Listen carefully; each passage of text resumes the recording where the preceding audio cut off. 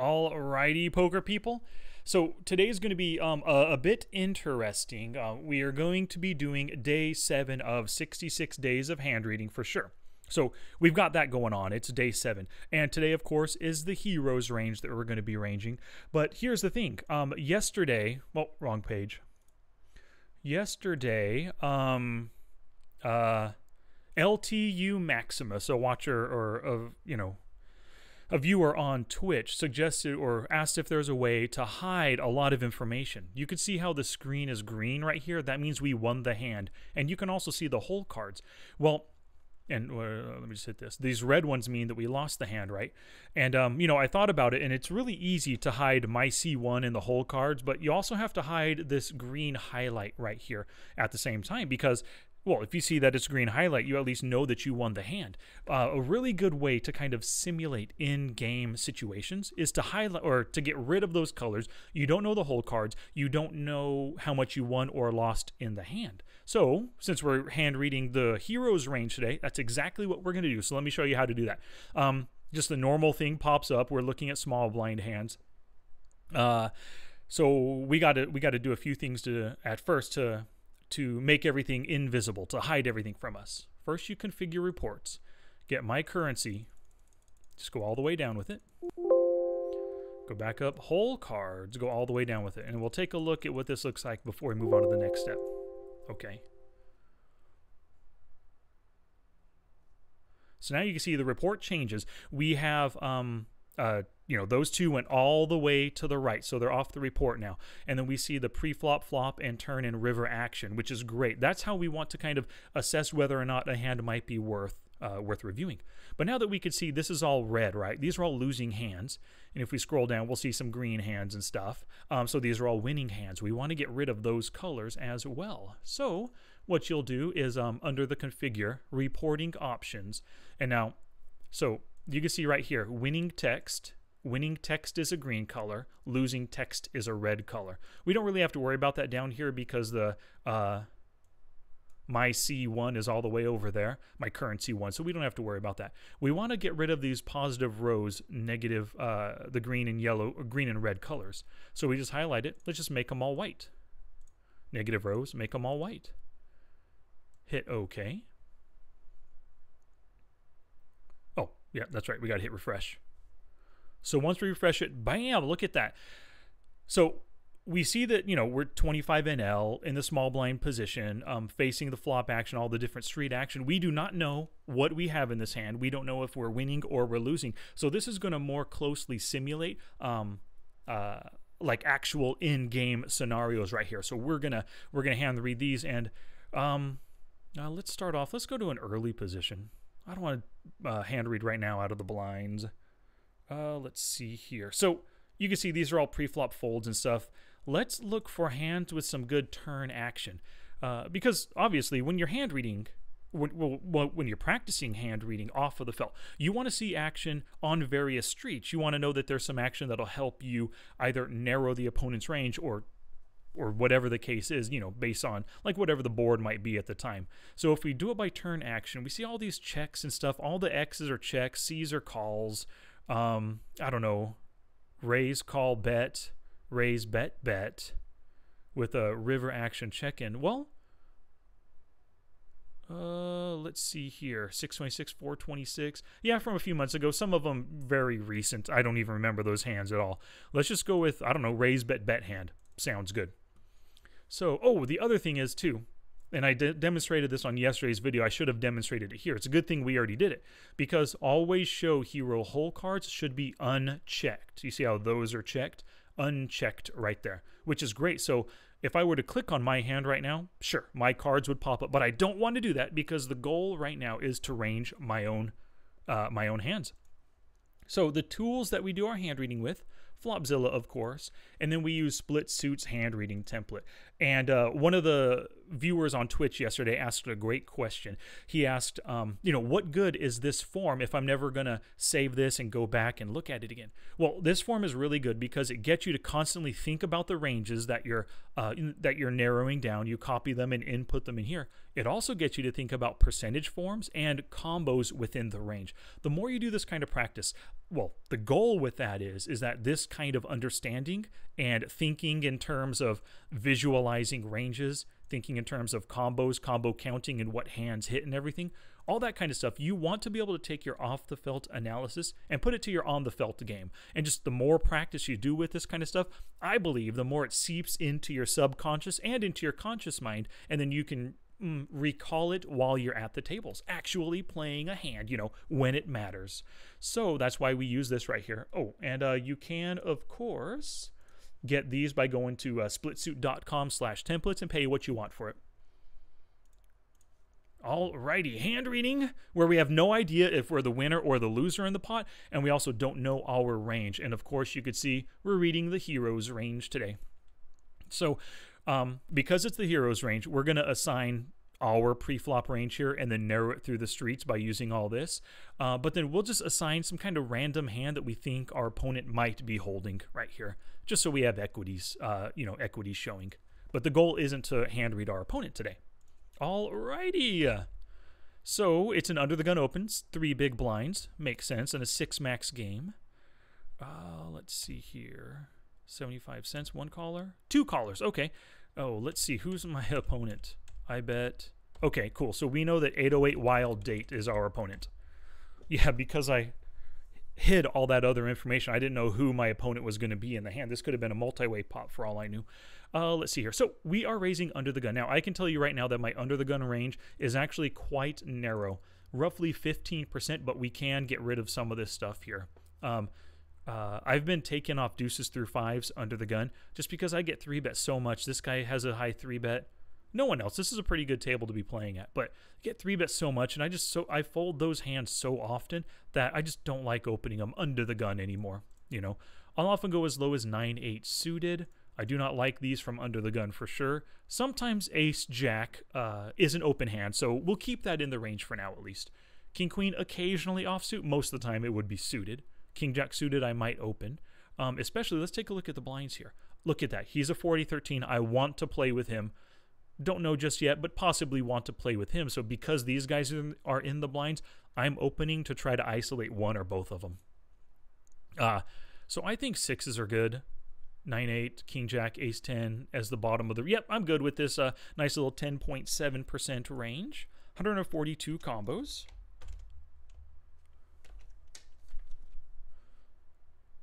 Oh, whoops, I gotta do all this other stuff too.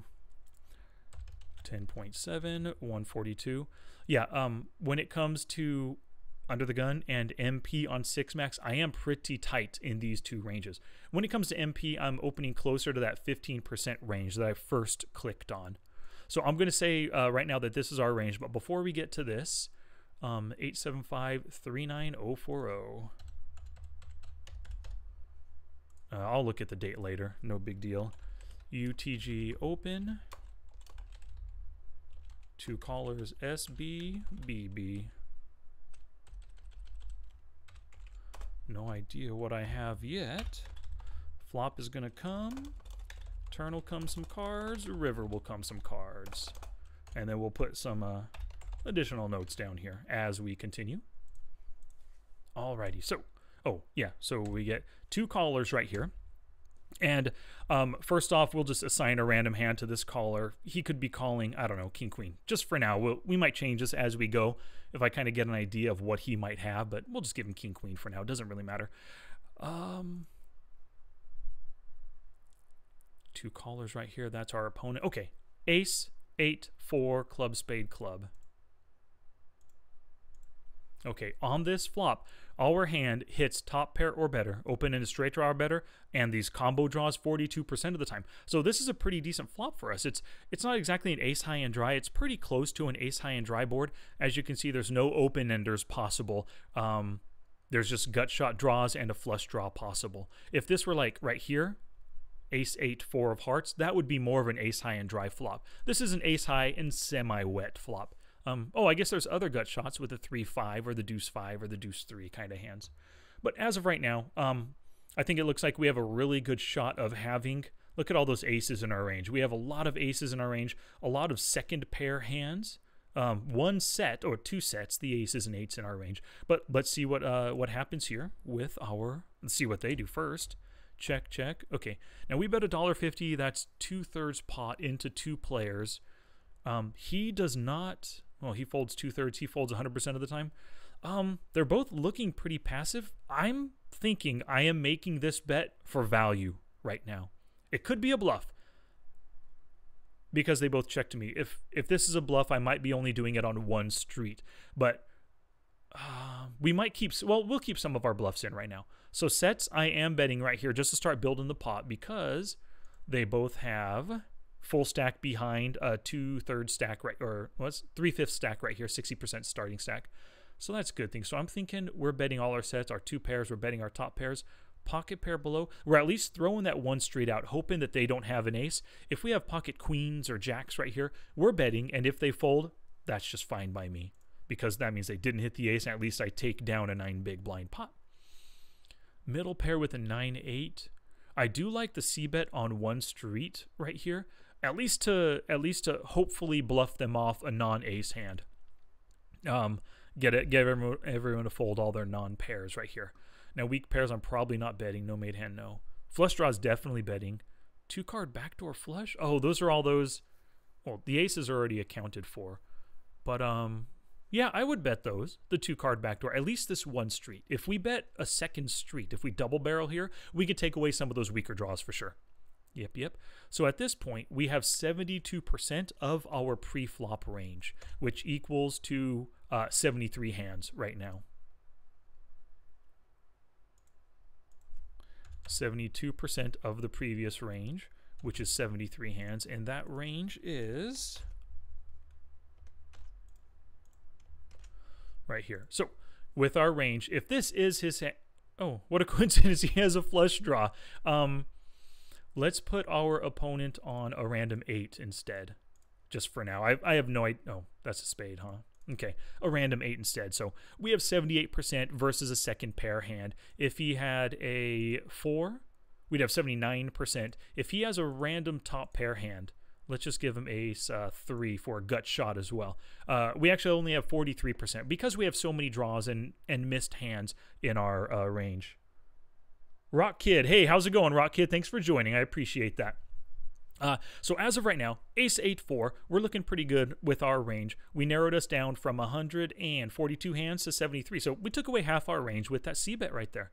I love it. Oh, yeah, let's just give him the ace 3. It doesn't matter. Any kind of random top pair hand. So we get one caller and just one caller. So it's us and 808 wild date 1. Now the 3 of spades comes.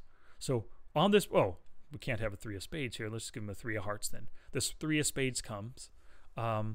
Now, obviously, we do have aces. We still have those top pairs in our range. But all of our different draws, whether they were flush draws, oh, I guess the backdoor flush draws picked up some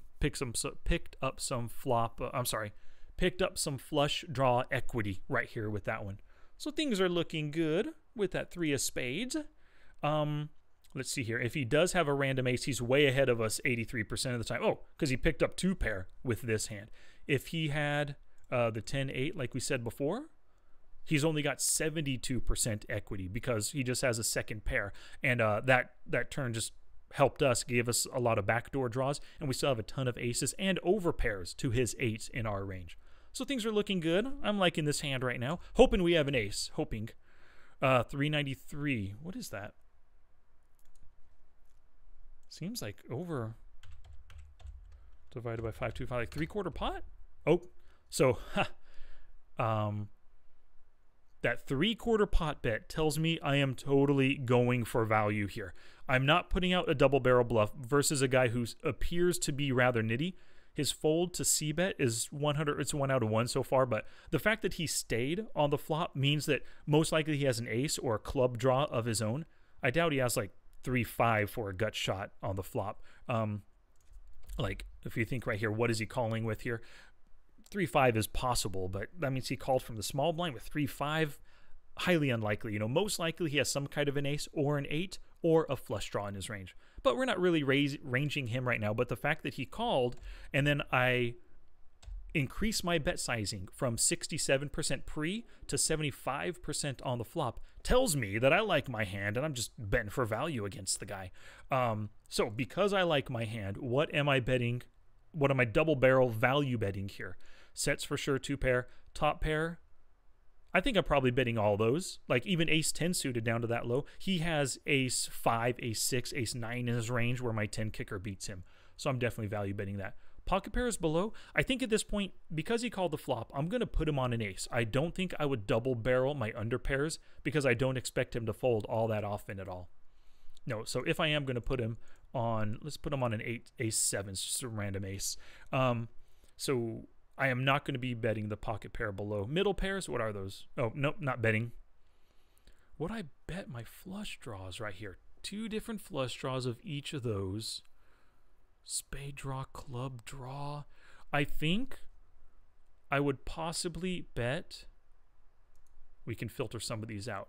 I think I would be betting possibly the nut flush draws, the king high flush draws. All the other ones, probably not. I'm checking behind to get that free river. But because I have the nut flush draw, if I do hit, I stand to gain a really big pot.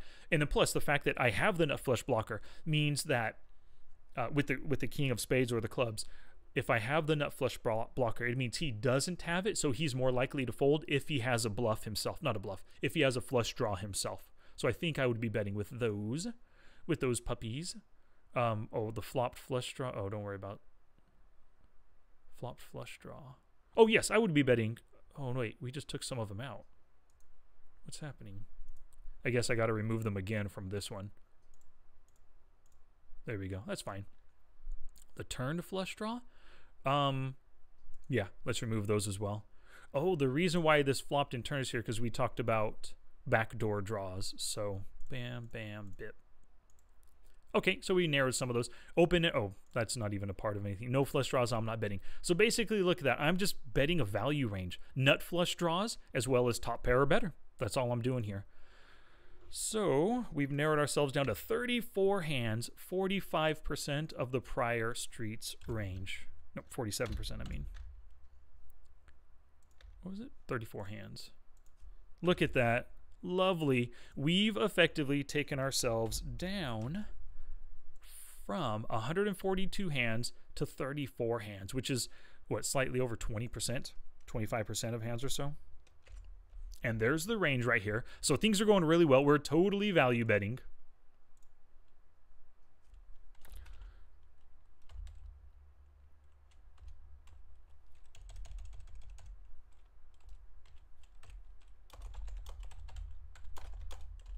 I don't know if you can see this in the video if it's clear enough, but when I'm writing down the different boards, and my notes are both flop and turn bets feel like value bets as I increased the sizing from 2/3 pot to 3/4 pot on the turn. Totally feels like I'm just going for straight value. And this guy, either he has an ace or he just does not realize I've got a value hand. He just calls. Okay, good, good. Now the 9 comes. 9 of hearts. So, of course, we whiffed any of the draws that we have right now. It didn't complete a single draw at all. Great. So, top pair hands. So, looking at our our turn range, 30 combos out of those 34 actually have top pair or better right now. So things are looking good. If he checks to us, I think we should probably be value betting. We check.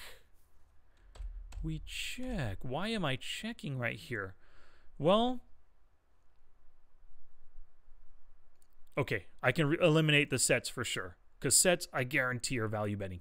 Now, all these top pair hands, I guess if you think about it, this player, our opponent has ace 9, ace 8, ace 4, and ace 3 in their range, as well as every other ace, right? So there's there's not many. I mean, there's a few 2-pair hands that beat our current top pair. Whatever our kicker is, even if we have ace king, of course, 2-pair beats our top pair hand.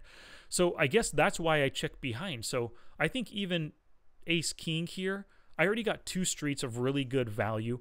I could go for a 3rd street of thin value if he does have a random ace that did not get a lucky 2-pair on us. But I think it might be kind of a toss-up between thin value betting the river or not thin value betting. And it looks like apparently I decided to check behind. He just played passively on 2 different streets, gave me a lot of value. Doesn't mean I can't go for more, but I was probably concerned that he had a disguised 2-pair, that he would just slow playing us the whole time, is my guess at least. And so he had ace 5 of diamonds. And actually, if we think about that, through the streets right here, flop the top pair, ugly kicker. Turned a gut shot draw, still a bad kicker though. Every kicker, unless ace deuce, he beats. And then the 9 hits, and of course, once again, he checked with just his weak top pair hand. Makes total sense. Now, I am expecting us to have some kind of ace here. Ace, good. Woo! It fell within our range. So we narrowed ourselves down, to 26 hands right here. Was that 77%? So 26 hands. So we took ourselves from 142 hands down to 26 hands. Means we removed 82%. We kept in 18% of our range, and our hand fell within that range. So I am definitely going to consider this a hand reading success. I love it right here. And thank you, LTU Maximus, for making the suggestion of, let me pull up Poker Tracker again, for making the suggestion of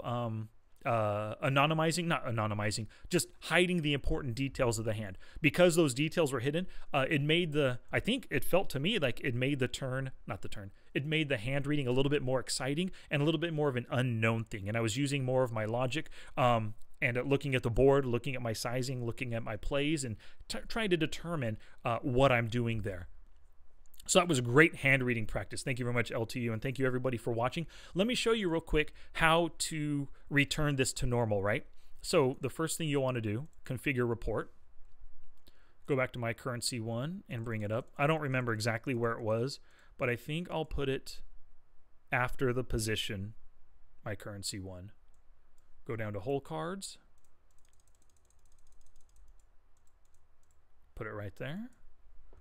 And that should refresh position, and then currency 1 whole cards position. Yeah, currency 1 whole. Good. So that looks good. Now we need to fix the cell highlighting or row highlighting here. And what I do is I just restore to defaults. I don't like this light blue color, so I always put it this gray, and I go slightly lighter on the gray. So that's that gray color right there. So if I hit refresh, ba-bam, everything, yep, it's back to normal. The pink highlight for losing hands, green for the winning hands, and then the gray for my row selection right there. Cool beans. So thank you everybody for watching. I do appreciate it. And for those of you who are coming here from How to Study Poker Volume 2 to watch the hand reading practice, do everything that I did. Hide the hands from yourself. Hide the fact that you won or lost the hand, and then do your hero hand reading practice. Alrighty, y'all. Thank you very much, and have a good one. And Rock Kid, thanks for joining in the chat. Take care.